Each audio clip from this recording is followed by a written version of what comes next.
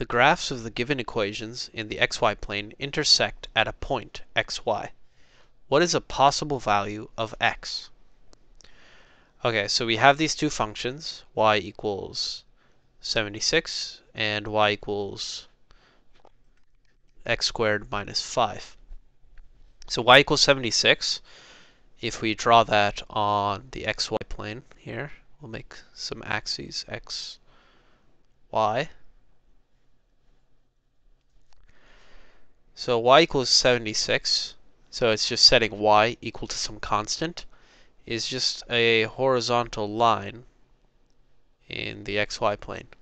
So it'll look something like this, just a horizontal line. And then the graph y equals x squared minus 5 is just a parabola that is concave up, since the coefficient of x squared is positive. So it'll look something like this.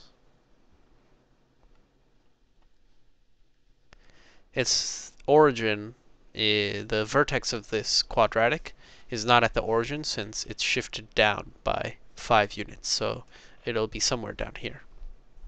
Okay, so we need to find the coordinates of the intersection, or really just the x values of the intersection.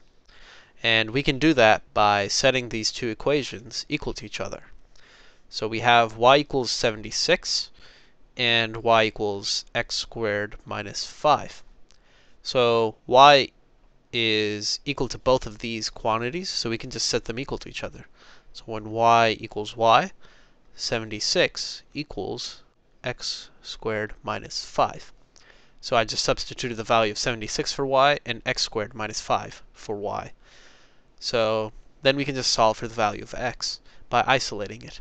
So let's move this negative 5 to the other side by adding 5 to both sides, which will give us 81 equals x squared. And then to find the value of x, we can take the square root of both sides, which will cancel out this squared value here. So we'll just be left with x on the right side, and then on the left side we'll be left with 9. And since we're taking the square root of something squared, this will be plus minus x. So that means that x is either equal to 9 or negative 9. So x is equal to 9 or x is equal to negative 9. And indeed, if we plug 9 or negative 9 into this equation, when we square it, we get 81 either way. So 81 minus 5 is just equal to 76.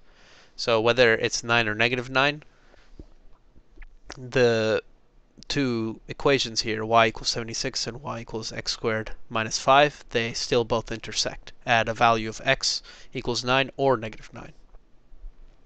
So the graph intersects at those two values of x, and the only answer choice here that is either 9 or negative 9 is answer choice B. So answer choice B is correct.